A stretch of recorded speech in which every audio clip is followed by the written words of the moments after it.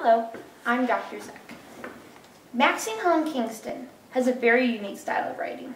She uses factual elements as well as her personal life and combines it with some stories as well as her imagination.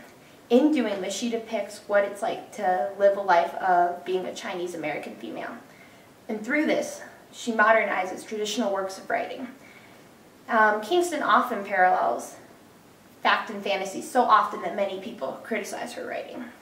In the story, The Woman Warrior, Maxine writes of 5 different women, some powerful and others powerless. One of the women she writes about, however, is herself. Now, by metaphorically inserting herself into the story, she's able to make a deeper connection with the reader, ultimately making the novel more impacting. Allow me to explain this in more of a modern way.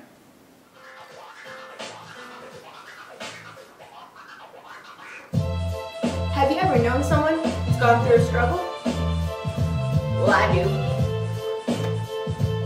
Allow me to tell you a story about Maxine Kingston. My girl, Maxine. Here we go, here we go, here we go. Aw, yeah. Grew up on the streets, born and free. Maxine Hong was born in Cali. Her 2 working parents did nothing but give, so the kids wouldn't stress and went out and lived. When she was just a young girl at a very young age, she picked up a pen and wrote her first page. It wasn't about dolls or nothing bland, rather about what it meant to be American. The years went by and the days got old. Maxine grew up doing what she was told. Rather than reaching for the stars in her dreams, she got her degree as an engineer at Berkeley. She knew then and there she had to make a change, or else her life would be forever lame. She stepped in her soul and took a good look. That's when she decided to write her first book, Go Maxine. Man, you don't even know what it's like to be Maxine. And let me tell you something. She's been through struggles, she's been through difficulties, but hey, she got it. Do the Maxine, do the Maxine, do the Maxine, do the Maxine. Hey, go Maxine. The story itself is divided in 5 parts. No name woman is where it starts. Her aunt is never allowed to be mentioned, though she did no harm and had good intentions, and her disappearance becomes a mystery. So Maxine dreams of her history. Her aunt is really frail and barely alive, so when the villagers beat her, death is no surprise.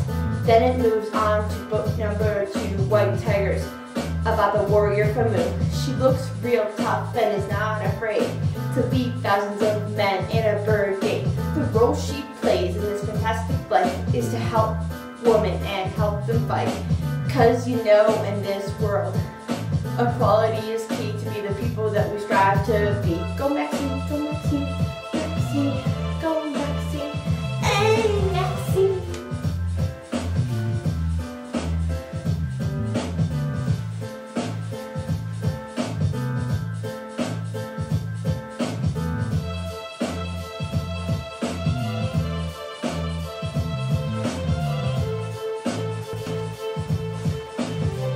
Oh yeah. And on to the next one. You know it's book 3 that talks about how women's rights were not free. You see, her mom, she went by brave. Grew up in a lifestyle where terror always came. She was young and pretty, but a dreamer at heart. Wanted to be a doctor, but never got the right start. In this lifestyle, she always craved more, which by and large leads to book 4. At the Western Palace represents her mom's talks about a polygamous emperor who doesn't want to stop. This, of course, is an analogy for her sister, moved to America in search of a mister. Finally, we're on book number 5, A Song for Barbary Repipe, a memoir of Kingston herself that depicted years of anger and how she felt. Go Maxine. Hey now. I'm sure you know how Maxine felt now. Now you got the story across. Young Breezy. Do the Maxine, do the Maxine, do the Maxine. Hey, go Maxine.